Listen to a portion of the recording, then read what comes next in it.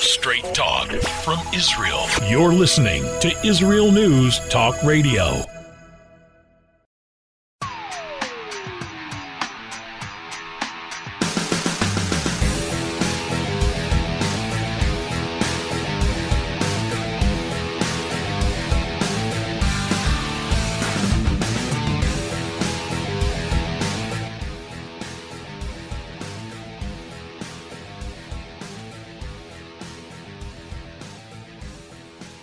All right, so today on the show, we're going to be talking about the communist agenda and the second wave of corona. Not related, but those are the topics that we're going to be speaking about. Interesting video I have shared on my Facebook page. I really urge you to, for one time, I've never asked you to drop everything and watch this and watch a video, but for one time, let go of your Netflix for an hour, let go of your whatever it is that you can, where you can spare your hour, let go of that and watch this video. It is so important to watch because it will show you that what is going on today was right out of the handbook of the communist agenda. It is a fascinating video from the 1960s where he's basically predicting everything that we're seeing today. The rioting in the streets, the peer pressure, the social media, not social media in those days, but the social pressure on people to conform their beliefs now to a more communist or socialist agenda. It is like he is a prophet. It is unbelievable. You must go to my Facebook page and see that video. You can go to my public page and see it there. If you're already a Facebook friend of mine, you can find it on my personal Facebook page as well, but it'll be on my public page too. And I urge you to spend the time and to share this video. You need to understand what is happening in the remaking, the fundamental remaking of the United States of America. And thus, what do they say? When America sneezes, the whole world catches a cold. All right. All this is coming up. This is a live show. If you want to call in with a question or a comment, you can do so. Our numbers are on our homepage at israelnewstalkradio.com. We're going to be right back after the break and the news, and hope to see you in the chat room as well. Just go to our homepage at israelnewstalkradio.com and press on the red button that says Listen Now. It'll take you straight into the chat room. Just sign in.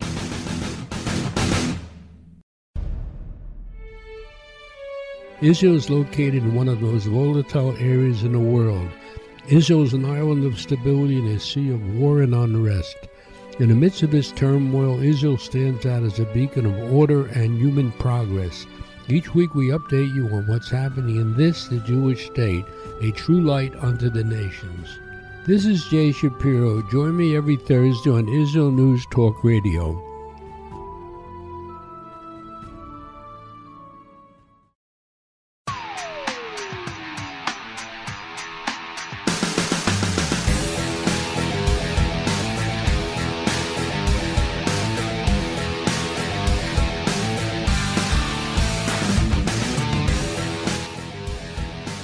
Communist agenda and the second wave of corona. We're going to be talking today about Alinsky. We're going to be talking about pseudo-socialism. We're going to talk about what's going on in the United States, particularly today, and how people are afraid to speak up. They're afraid to protect themselves and their rights. And we're going to be talking about the second wave of the coronavirus. All of this is coming up on the show. Our guest today is Dr. Mordechai Ben-Menachem. He's a researcher, former lecturer at Ben-Gurion University, and has authored over 70 books and 400 research papers on science, history, and more. He commentates on Mideast and world issues. Welcome to the show, Dr. Mordechai Ben-Menachem. Thank you. All right, so on my Facebook page, I have shared a very fascinating video that was filmed in the 1960s. Basically, it's like the guy looked into a crystal ball and was telling us what is happening today back then, so many years ago. And it is frightening to see how people in the United States are being intimidated. They're being social pressure. Also, the government is not working. They're talking about defunding police. There's no protection. In many places, people call 911 and they just don't even respond. So what are we looking at?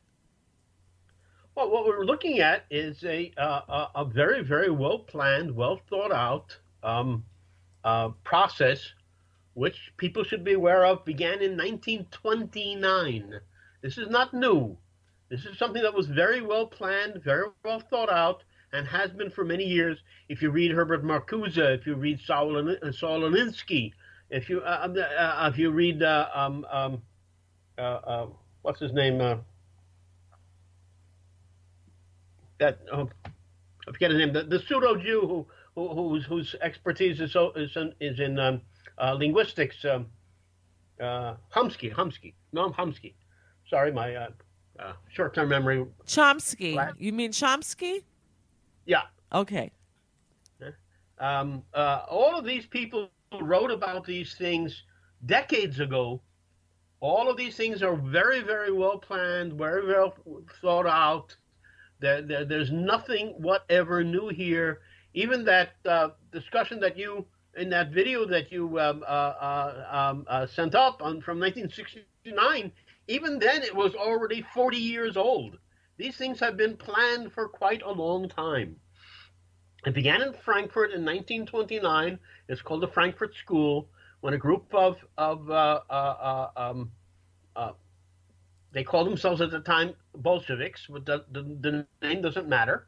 A group of people who came to the conclusion, a group of very, very intelligent intellectuals came to the conclusion that the Bolshevik Revolution, as described by Marx, had failed, that the proletariat, I'm using their terminology, the proletariat in the industrialized nations was not going to rise because there was no way for them to organize themselves. They misperceived that, but that doesn't matter.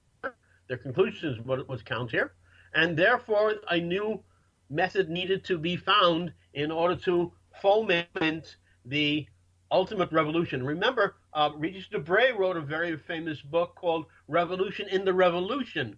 In other words, what we need to understand is that the objective here is not socialism.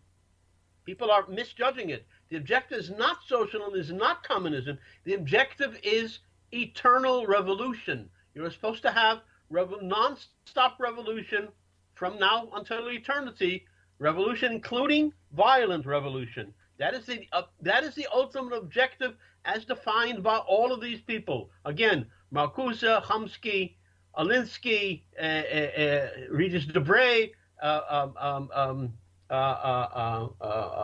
this horrible, the horrible monster from Cuba. What was his name?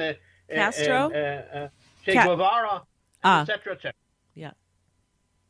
So is this in order, for the people above the revolution to be able to control? It's like, let's get him and him to fight, and they're fighting each other instead of fighting us, and then we're in control? All of this is and your question is based around the concept defined by George Orwell in his less famous book, Animal Farm. All animals are equal, but some animals are more equal than others. Right.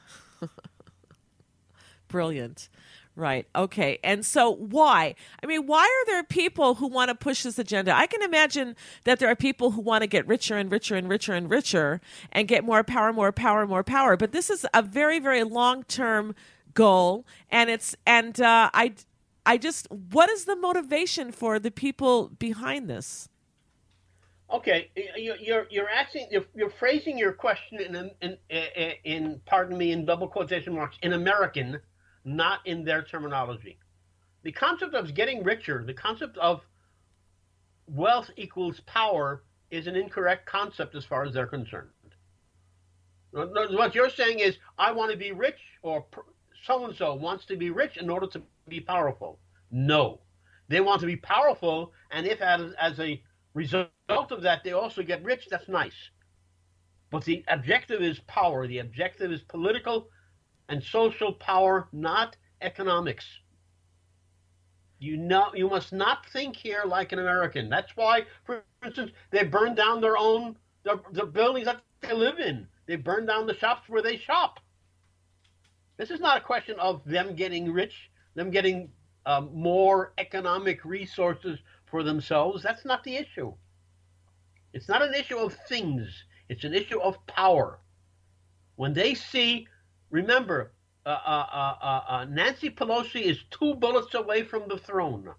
2 bullets away from the throne. When they see a person like that on bended knee, they recognize that they have tremendous amount of power. You're referring to when Nancy Pelosi and all the others were kneeling. Oh, yes. Okay. I mean, there is no greater symbol in the history of mankind than somebody who kneels to their conqueror. Right. Okay. You expose the back of your neck in order to make it easy for the conqueror to behead you. That's the purpose. Okay, keep going. So these are, and again, I repeat myself, 2 bullets away from the throne of the United States. And intentionally I use that word throne, because that is the way they're thinking. You must use their terminology. You must think as they think. You must put things in the terms in which they're putting it in order to understand what it is they're talking about. And when you say they, who is they? Are they card holding communists? I mean, who is they? Well, again, the concept of card holding communist is a tool. You're elevating the tool above the objective. Communist Party, every Communist Party. Look at the Communist parties. What countries remain communist today? Cuba, China, North Korea, Vietnam, and Laos. That's the only ones. So it's not the Communist Party that matters here.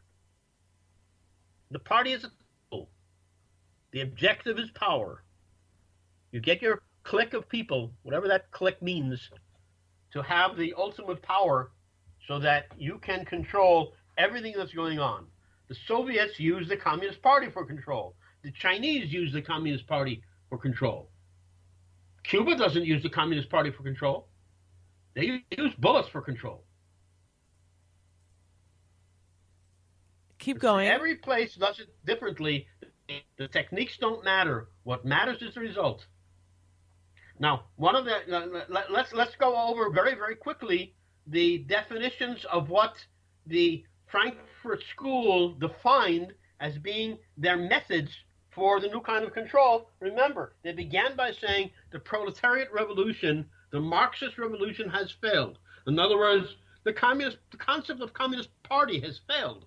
That's not what we're talking about. So what do we do instead? What do they define? They define A, destroy the nuclear family. B, make the concept of wealth no longer of any importance.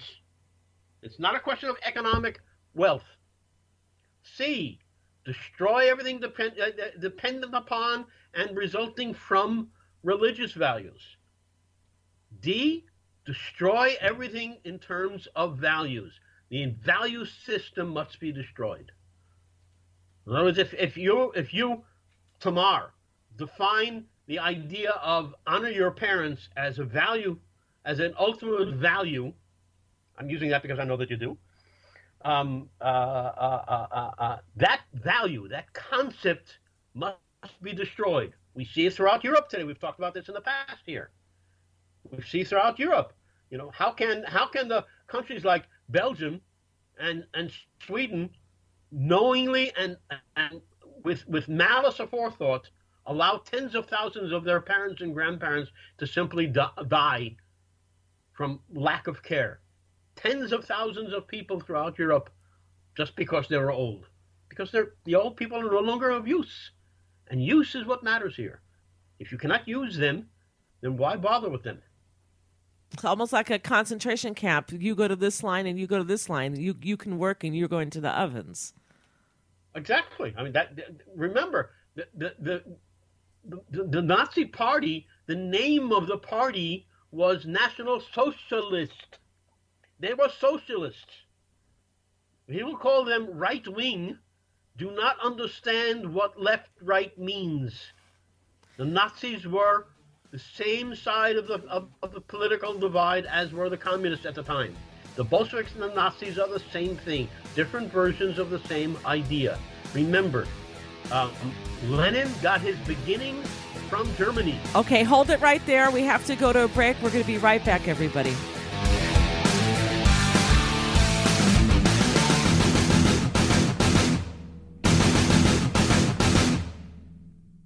The Tamar Yonah Show. Tamar? She's sassy. She's smart. She's funny. But she's also a real Jewish mother. Hi, everybody. I'm Tamar Yonah. And yes, I can be all of those things. But at Israel News Talk Radio, I'm here to bring you the news stories and guests that you may not hear anywhere else. Join me live on air Sundays, Mondays, and Tuesdays for the most unique and bold talk radio in Israel. The Tamar Yonah Show.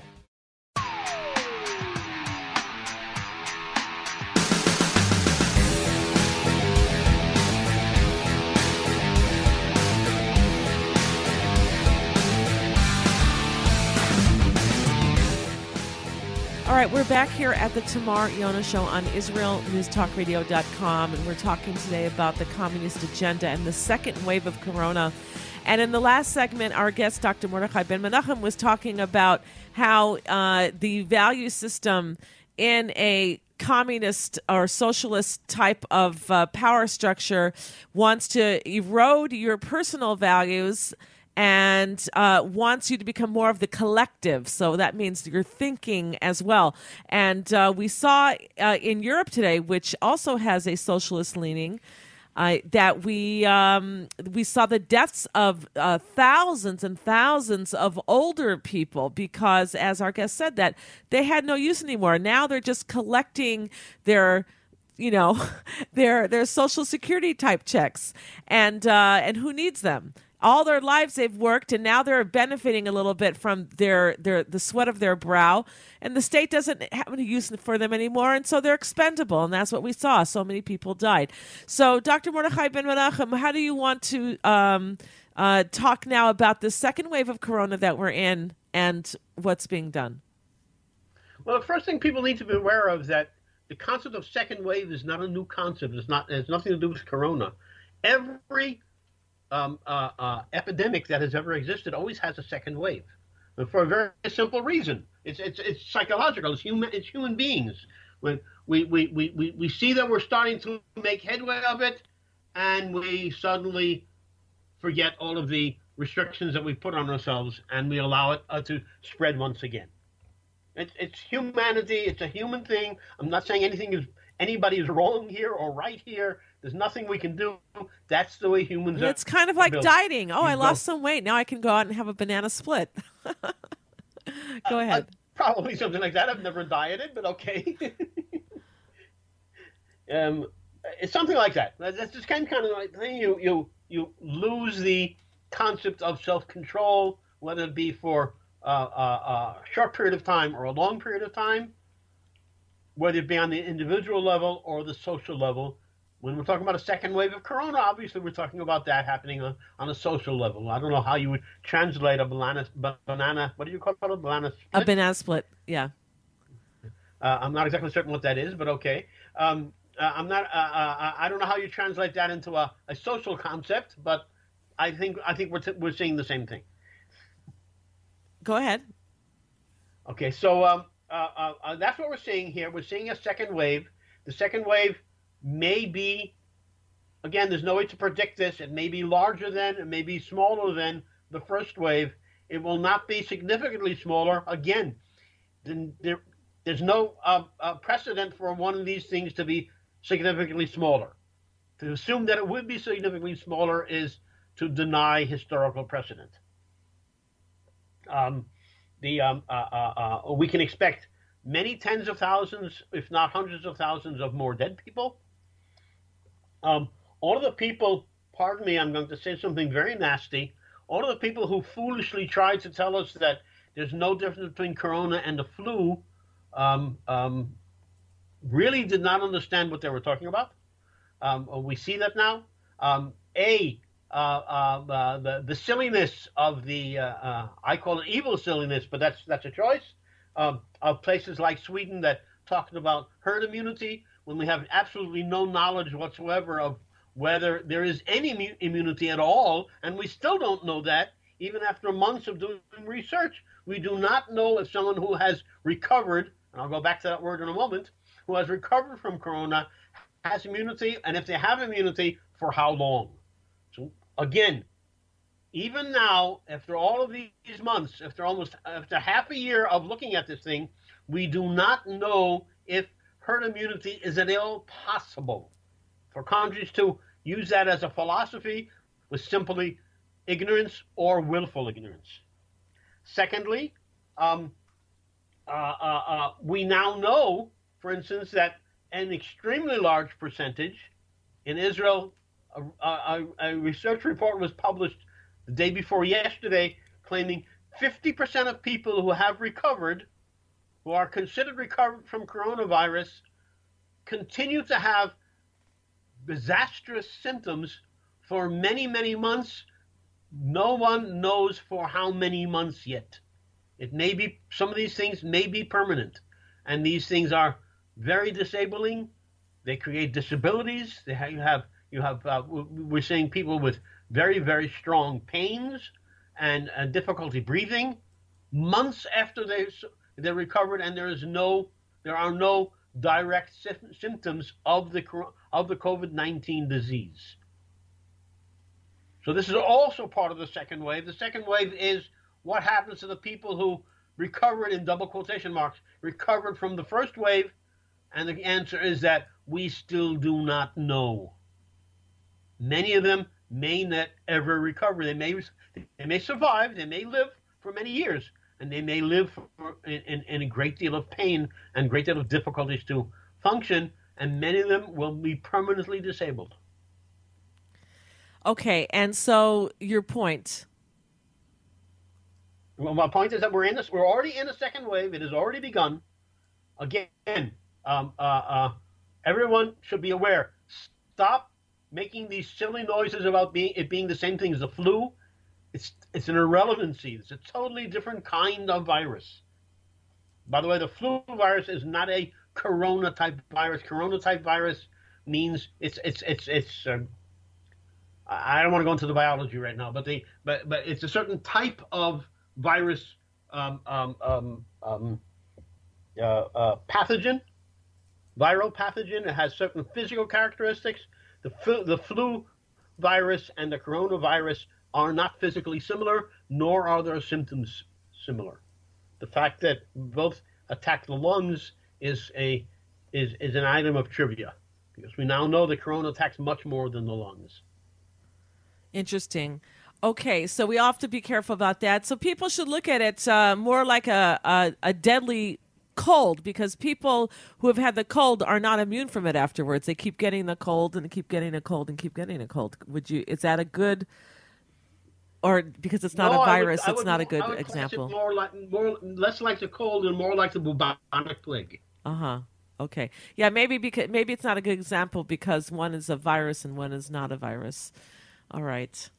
Yeah, we have to be very, very careful. All right. So to sum up, we only have another 3 minutes left to wrap everything up together. I want to go back, if I can, just to what is going on in the States, because lives are in danger there. The American way of life is in danger there. And America was just such a wonderful country which gave people freedom and opportunity. And we're seeing this just being wound backwards now under social pressure. People are afraid to talk. They're afraid to speak. I remember the days in the 1960s, even with the hippies. We had a revolution in the 60s, a social revolution, but you weren't afraid to talk. You weren't afraid to share your mind. I was not there for most of it. Fortunately, I had already come home. They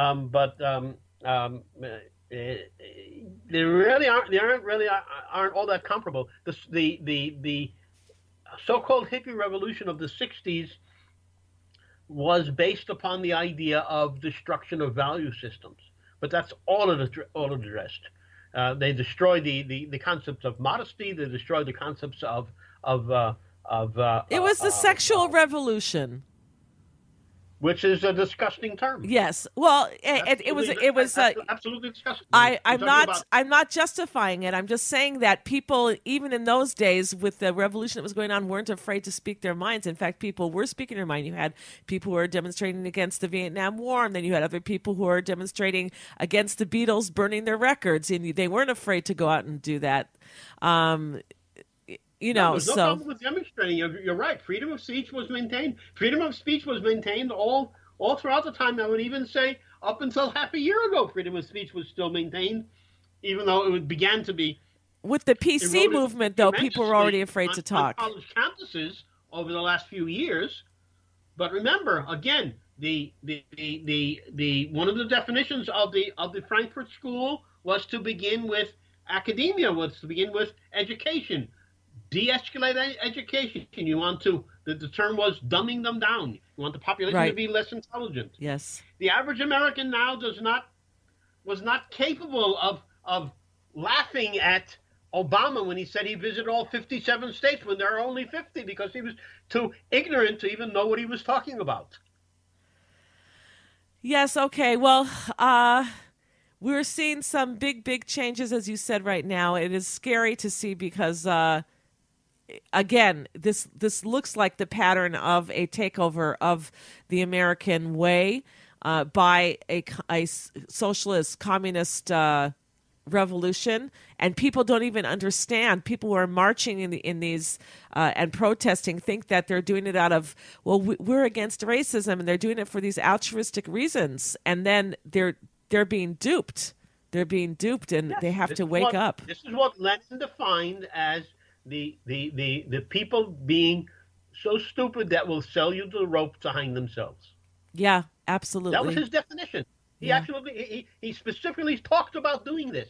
Again, you have to go back to the original writings and look what people actually said in order to understand what's happening now. And Antifa, Black Lives Matters, they're the same thing. They're two sides to the same coin. Right. And all right, we're going to have to controlled from above by these people, the descendants, if you will, of the Frankfurt School. All right, we're going to have to leave it there. The music is on. We have to end this segment. Thank you very much, Dr. Mordechai Ben-Menachem. Thank you very much for having me. When we get back, we're going to be talking also about the coronavirus, but with a little biblical twist to it. We'll be right back.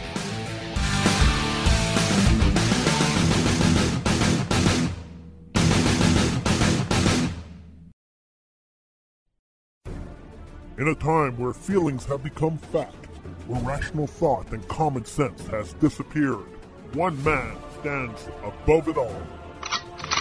I'm Howie Sobiker, your political hitman.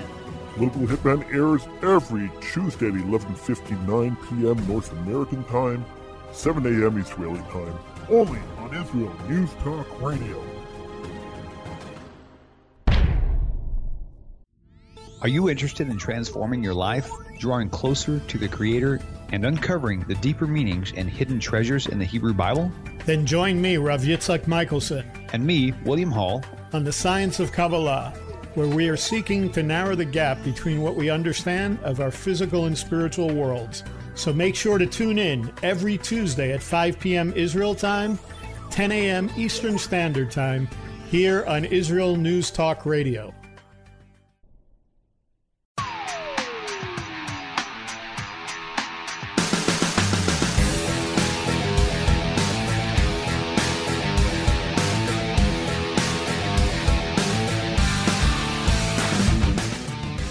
All right, we are back here at the Tamar Yonah Show on IsraelNewsTalkRadio.com, and we are going to be talking now about also, as Israel's in the second wave of the coronavirus, we're going to be talking about that, the coronavirus, but with a biblical twist this time.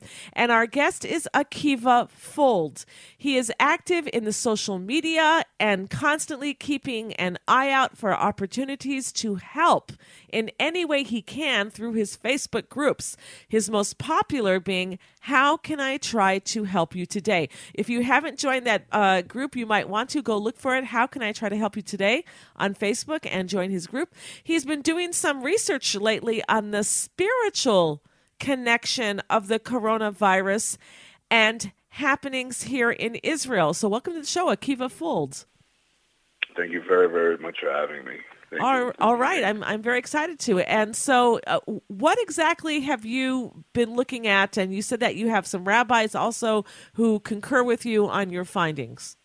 Yeah, I spoke with a few rabbis about this when I came across this. Basically, I was going through the Mishnah, the earlier Talmud work of Ta'anit, of fasting, when we talk about basically asking for the rains coming for the Jews, and keeping in mind, I'm sure we'll get into this a little bit later, keeping in mind the difference between Israel and the rest of the world when it comes to the rain season.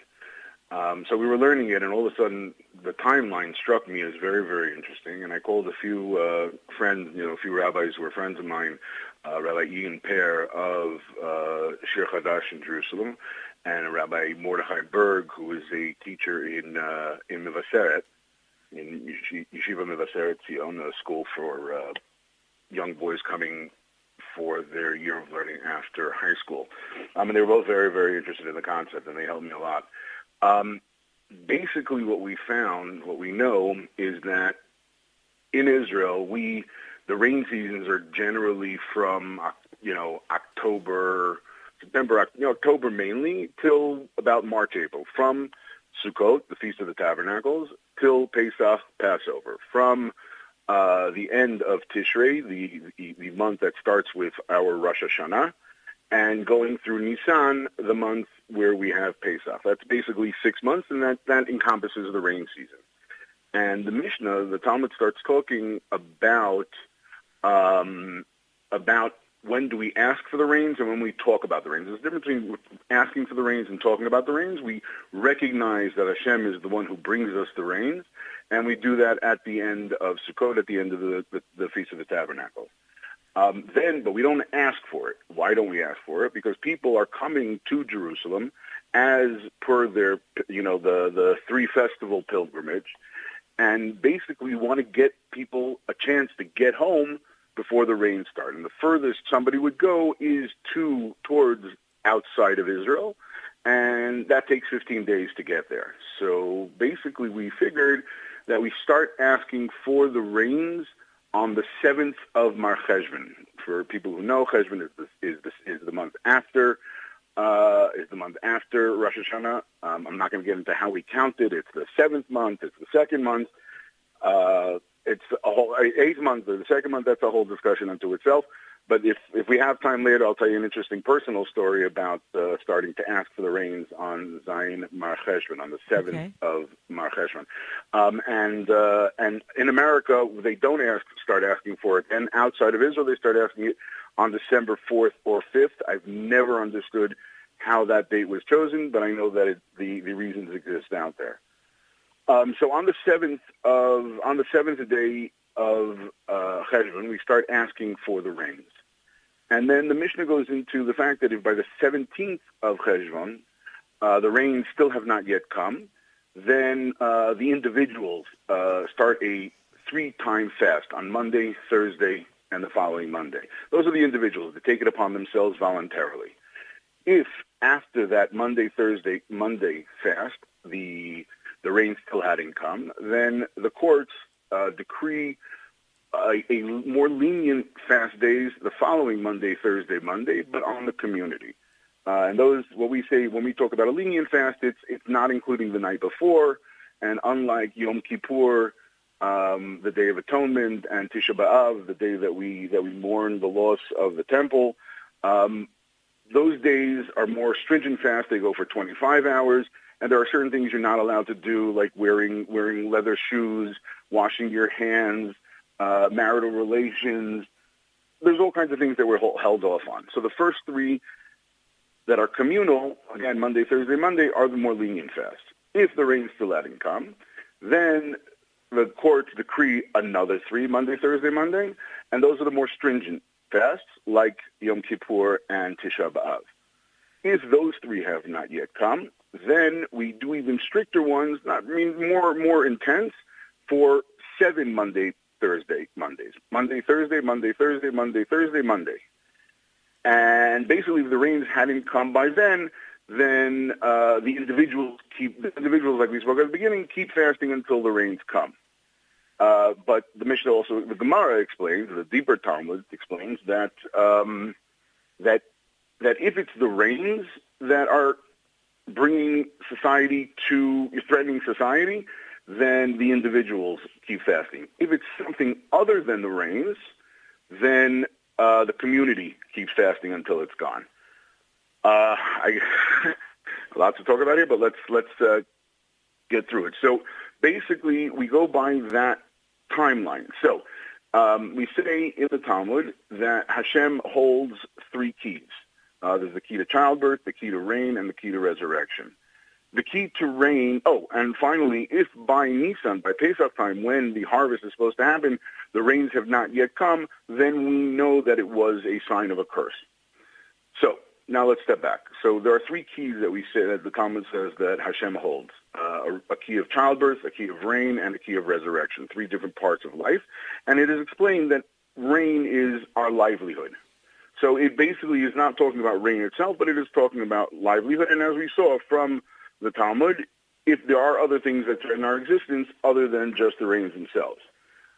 So now, I'm going to try to go through this a little bit quickly. The COVID timeline, basically, we know that there are different discussions as to when the first occurrence of COVID was. It seems that it definitely was found by the 17th of November. So this year, the 17th, Yud Zayin Mar Cheshvan, the 17th of Cheshvan, when we determined if the rains haven't come yet, that was the 15th of November, which was a Friday. The 17th of November was a Sunday, so that was the last day before the individual would start fasting. So on the 18th, the individual would start fasting, so on the 17th was the first known case. Then, the 1st of Kislev, when we say if the rains still haven't come yet, that would be November 29th. And so the last day before the court declares the light communal fast would be December 1st. December 1st, the hospitals in China said that as of December 1st, the person who had it showed the first symptoms. Then the first light fasts would have started December 20th, December 2nd, and the first heavy communal fast would have started December 16th, which was the date of the first hospital admissions. The first of the 7 heavier communal fasts, the Wuhan Municipal Health Commission started sending out messages about an outbreak to its affiliate institutions. The last of the 7 fasts, number 1 is China told the World Health Organization that there was a human-to-human transmissible virus, and it was the first occurrence both in the United States and South Korea. So basically, we have all that, and so there is actually related directly to the rains the times of the very important days within the COVID outbreak. What we know afterwards is if between the last fast and the end of the last fast and the end of Nisan doesn't happen, we are supposed to lower down certain interactions. We lower down our business transactions. We lower down building and planting, engagements and marriages, and finally greetings between one and another. Okay, Akiva, we only have 1 more minute until we go off the air. There's a lot more to continue, but very basically, as we've seen towards where we are now, from Purim time, say March until after Pesach, we did lower down our business transactions, our buildings, our plantings, and saying hello from friend to friend. That was with the closure. There is more to get into in terms of what happens after Nissan, but there's very, very interesting. And the next step, if I get another chance, I apologize. It was a little bit longer than I thought, but there is definitely a direct connection to the, I believe, upcoming coming of Mashiach, of the Messiah. Repeat that last one. I see a very, very strong connection. There's still more to talk about. I apologize I didn't get all the way there, but there is definitely a very strong connection to the imminent coming of the Mashiach, of the Messiah. And in 30 seconds, can you wrap it up? In 30 seconds, we are right now in the Torah portion of Chukat, which was a time where we were cursed by being bitten by a snake and a plague. And we were told to look up at a brass snake and copper snake and look up to heaven, and looking up to heaven, looking up to Hashem, is what brought the plague to an end. And it goes into Pinchas. Pinchas is Eliyahu Navi, the prophet Elijah, who is the precursor of Mashiach. That's in the 30-second version, All but right. it's. Thank you so much, Akiva Full, for coming on. I guess the message is to look up to heaven. That's what we all need to do, to ask God for help and to look up to heaven and repent and do tshuva. Thank you so much, Akiva. My pleasure. That would definitely be the right message. All right. Thank you, everyone. Thank you. Where can you get the inside news on Israel? At Israel News Talk Radio, we're dedicated to sharing Israel's inside story with the world by providing our listeners with news on Israeli politics, current affairs, and Israeli Jewish culture. The Israel News Talk Radio homepage also provides you, the listener, with useful information at your fingertips, with scrolling news headlines, weather, currency exchange, Shabbat candlelighting times, and so much more. Our radio programming is always accessible and on demand. We operate absolutely free of charge for everyone, everywhere. If you love what we do, partner with us now by becoming an Israel News Talk Radio supporter. With your support, you'll be inscribed on our Israel News Talk Radio Wall of Fame. There's nothing like us in the world. Be part of something great. Israel News Talk Radio. Straight talk from Israel. Howdy, this is Rita from League City, Texas, now living in Israel. And though my heart may have belonged to Texas, it now belongs to Israel and all the fantastic show hosts at Israel News Talk Radio. Hi, this is Michael Solomon from Kiryat Arba, Israel. And why do I love listening to Israel News Talk Radio? Because I love listening to the interesting interviews they do and their news reporting that most other media sources don't cover. Hey, this is Nicoleko from Malmö, Sweden. It gets pretty cold here in Sweden, so I love cuddling up with a warm cup of tea while I listen to Israel News Talk Radio. Hey everybody, this is Frank Morris from Tennessee. Me and my dog Buster really love listening to Israel News Talk Radio. You're listening to Israel News Talk Radio.